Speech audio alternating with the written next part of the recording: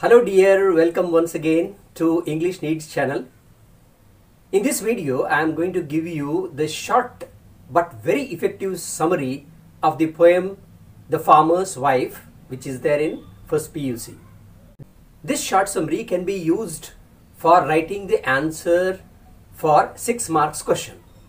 If you are unable to write the answer for the 6 marks question of your own, then you can use this short summary for writing the answer.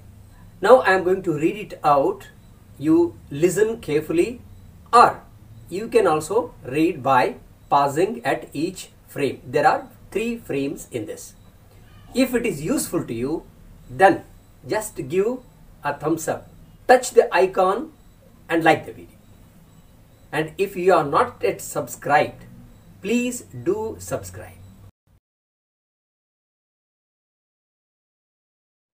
This poem focuses on the condition of a woman whose husband, a farmer, commits suicide.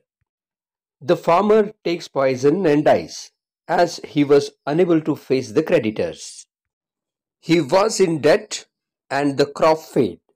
Being a sensitive man, he could not handle the situation and committed suicide. The woman expresses her anguish. She says sarcastically that he was a virtuous man and hence escaped from the difficult situation, leaving her behind to face the creditors and look after her 4 children. She condemns his action. She is worried, angry, and in deep sorrow.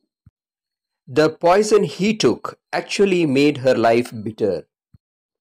She wonders how her husband left her to face what he could not.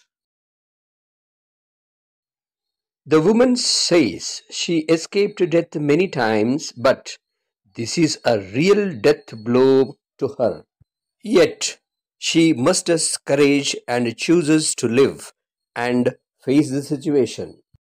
She says she would teach her children to face all odds in life.